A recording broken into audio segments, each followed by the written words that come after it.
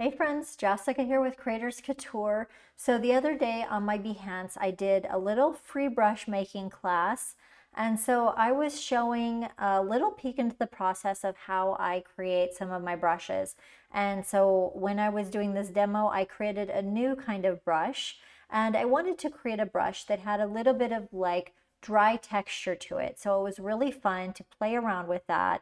And what I did was I showed you guys how I kind of did it from start to finish, how I started with my brush tips. And for this brush in particular, I wanted to use my mixer brush settings. So I wanted to play around with that and really have that dry effect. But what was cool is that the brush was able to be used also with my pattern stamp technique. And it looked pretty cool and gave some really different effects. So I'm just going to kind of show you some of the brush strokes that I created during that. And yeah, we can just see what it is. So this is, which brush is this? So this is like the brush that I created, and I've got it loaded up with, I loaded this up with an image from an image that has lots of different colors. So you can see all of those colors in the brush, but you can create some really cool things, really cool strokes, and just have some fun with this. There's like a lot of different things you could do, but the main thing was to get, to get the effect to have this dry, sort of artistic, textural brush stroke, which I think it did really well. I might take up my smoothing just a little bit because then you're going to get some cool strokes. But we can see all those colors in the brush strokes, and it was really fun to like make that together and show you all the different settings and stuff. So we did that one, and here's another, I think it's the same brush, but I've loaded it with some different colors. And you can see just like what happens with this brush, but it's very dry, it's very artistic, and it's fun.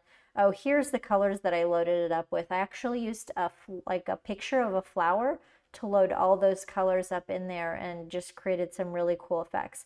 And then I did some experimenting. So then I turned the texture off, and we can get these really streaky sort of effects because actually I changed the rather than having a jitter on the size of the tip, I had no jitter, and then it creates a more of a streaky effect, and I turned off the texture. So that's really fun, and you could really make some cool sort of effects, and you could also use this in, you know, surface pattern designs, what have you.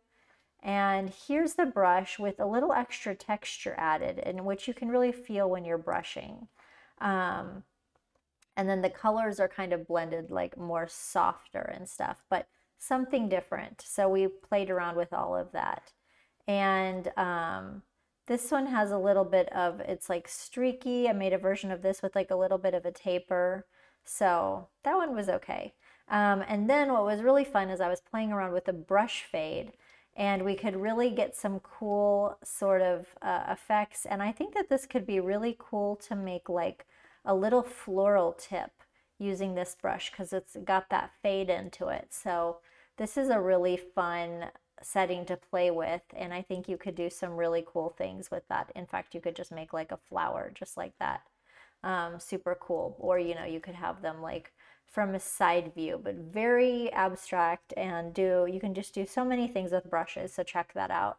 And then also I had started to take that same brush and use my pattern stamp technique, and it also created some different effects, which I kind of just started, I mean, this is like nothing, but just a little, I was just playing around with like, oh, maybe I'll have some flowers.